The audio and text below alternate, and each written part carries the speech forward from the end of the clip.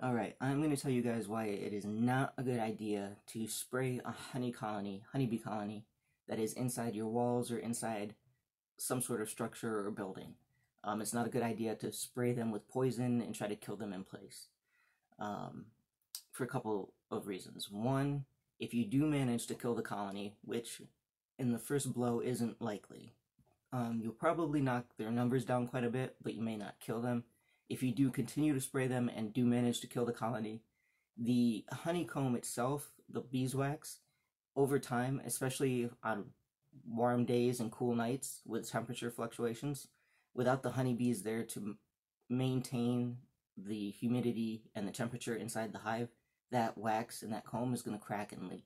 When it leaks, on a lot of places it's going to be drywall.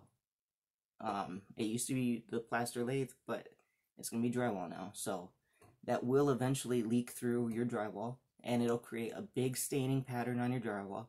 No matter how many times you paint over it, you'll never get rid of it. It'll keep coming through. With that as well, with the leaking comb, you're going to draw in pests like ants, mice, cockroaches, various beetles, chipmunks, raccoons, opossums, all kinds of things. Various moths and stuff that do damage to wood as well.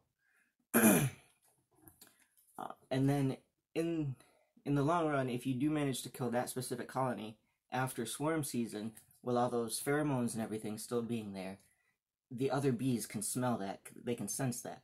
So if they do find it, you're going to have a whole new colony moving into a completely pre-built house for them, still inside your walls, and you're not solving your problem.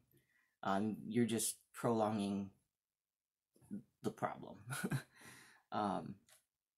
With that too, in the end, regardless, you're going to have to do a cutout either of the bees and the comb, or the comb and all of the damaged wood and drywall and all of that stuff itself. When it gets to that point, if the comb has been sprayed, if you do spray the comb and kill the first colony, that comb and any of that honey is permanently unusable for human consumption and for bees. So if you do call a beekeeper and feel like you're still trying to save some resources and things, you're not. Because that beekeeper has to throw that away. It is unusable. You can't do anything with it. So it's a complete loss for them. So you're losing the colony, the wax, and the honey. You've got a lot of more damage to deal with and a bigger repair bill at the end. And that whole colony is a total loss.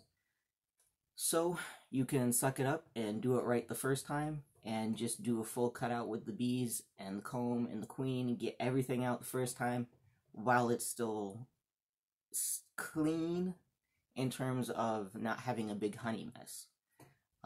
If you do wait till you get to that point, it's just going to be a lot harder to clean up, and it's going to be a lot more to repair. So that is definitely why I do not recommend spraying honeybee colonies with chemicals. Wasps and hornets, do what you want to do, but don't spray honeybees. If you have any other questions or anything, definitely let me know. Reach out. Facebook messengers and text message is the best way to get me, because I do drive quite a bit and I am busy doing various things, so text and various things is the best. So if any questions, reach out, let me know, and I'll get back to you as soon as I can.